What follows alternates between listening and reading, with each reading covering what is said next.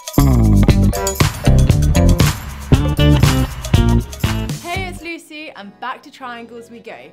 Time to put your knowledge of the sine, cos and tan functions and the sides of right angle triangles to the test.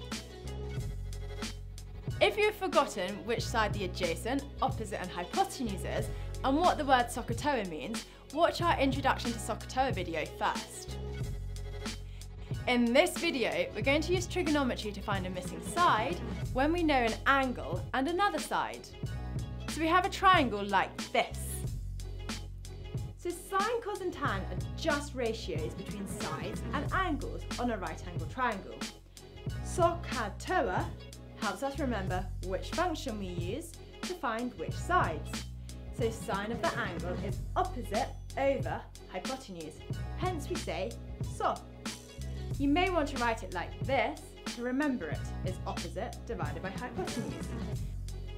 And cos of the angle is adjacent divided by hypotenuse, hence CA.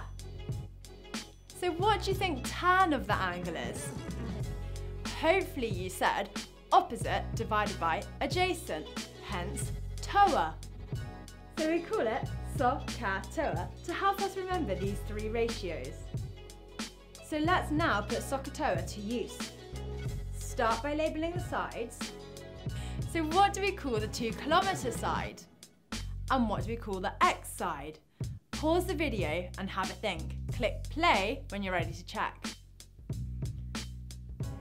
The 2 kilometre is the hypotenuse because it is the longest side and is opposite the right angle.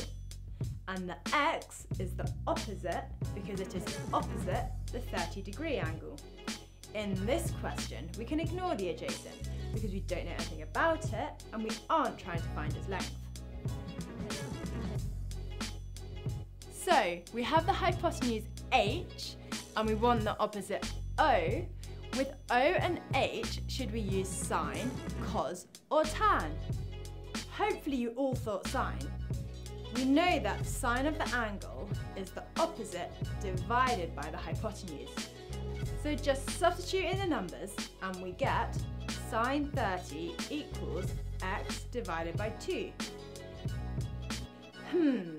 But this hasn't given us a value of x yet, so we need to do a simple bit of rearranging. Multiply both sides by 2 and we get 2 times sine 30 equals x. And type that into your calculator, 2 sine 30, and we get x equals 1. Simple really. Just work out which sides you have and which sides you want, and then whether you're going to use SOH, CA or TOA. So let's have a look at another example. Give this one a go yourself. Pause the video, work it out and click play when you're ready to check. Did you get x is 0.5 kilometres? So the x is opposite because it is opposite the 45-degree angle. And 0.5 kilometres is the adjacent because it is next to the angle. So with O and A, should we use sine, cos or tan? Hopefully you thought tan. So tan of the angle is opposite divided by adjacent. And let's substitute in our numbers and we get tan 45 equals x divided by 0.5.